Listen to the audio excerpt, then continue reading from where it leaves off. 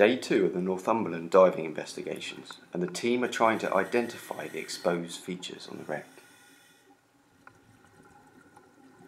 It's a complex site, and its appearance frequently changes with the shifting sands. Artefacts, structures, and cannon can appear and then disappear between the changing of the tide. This makes interpreting the archaeological remains a challenge, but this is our task for the week ahead. That's the second dive, and we've all come up nice and safe. Viz was really good. We've had flat calm conditions.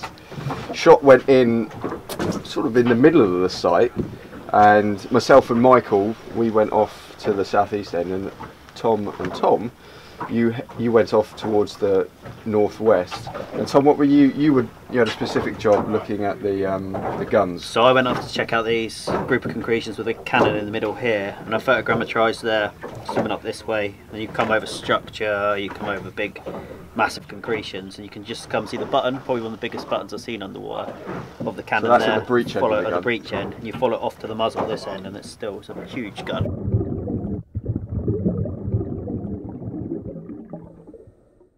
Doug, you were looking. Well, you went all over the place, but you said you started seeing some interesting things in amongst this conglomerate. Yeah, I went up to where the cannon was. Nice big cannon, probably off the main gun deck. But if we get measurements off that, you'll be able to tell.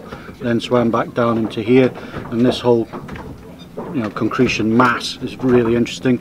There's a lot of copper in there, so you've got the copper pot, as well as possibly some chests. Just broken open, and on the sides you can see bits of wood in there, and possibly formations of other bits in there. There's also the sheaths that are sticking out, like V-type sheaths, plus some pulleys. So a lot of potential, archaeological potential in there. Really interesting. Well, that's brilliant. And the sheaths, or this group of sheaths, could be a clue to where we are on the ship. I mean, I have to say, Michael and I saw that too, and we concentrated on filming that, and there must be half a dozen of these large sheaths together, which suggests they could be part of the storeroom, the bosun store, which is closer to the forward end of the ship. End of day 2, and we have lots of interesting features to investigate further during tomorrow's dives. Stay tuned for the next episode of the Northumberland Diaries.